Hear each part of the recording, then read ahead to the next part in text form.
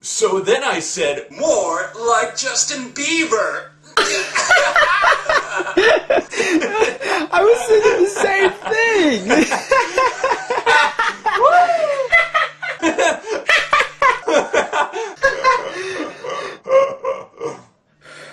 Whew. So have you seen that Avatar movie yet? I love that movie. Really? I'm a bit unsure about it. Are you kidding? The special effects are completely amazing. The acting is completely amazing. The art direction is completely amazing. And the direction is completely amazing. Sounds amazing. Completely. Did you see it in 3D? Yes, it made the experience even more spectacular. Didn't the director's last feature film kind of suck? I guess, if you aren't into that kind of thing, but Titanic did win, like, many awards, including, like, 11 Oscars. He directed Titanic? Yeah, he's quite a diverse director.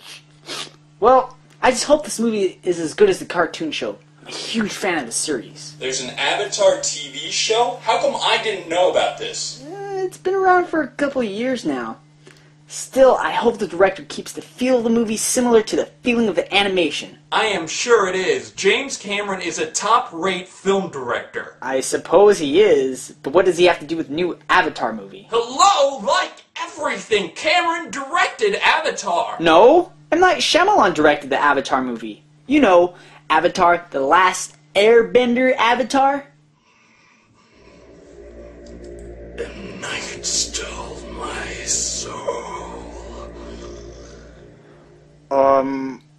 Okay. I had expected so much from his movies since I fell in love with The Sixth Sense, but then he threw his own career and name down the grimy toilet of shame!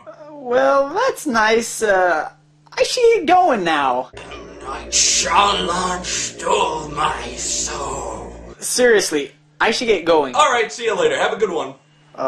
Later. What is going on in here? It sounds like Hitler's arguing with Abraham Lincoln. Yeah, that was David. We were video chatting about the new Avatar movie. Really? I love those tall blue guys. Wait, there's a new Avatar movie? No! Avatar the Last Airbender Avatar. Remember? M. Night Shyamalan directed the Last Airbender movie that just came out. When I brought it up, David got mad and went on a rage-filled rant about Shyamalan.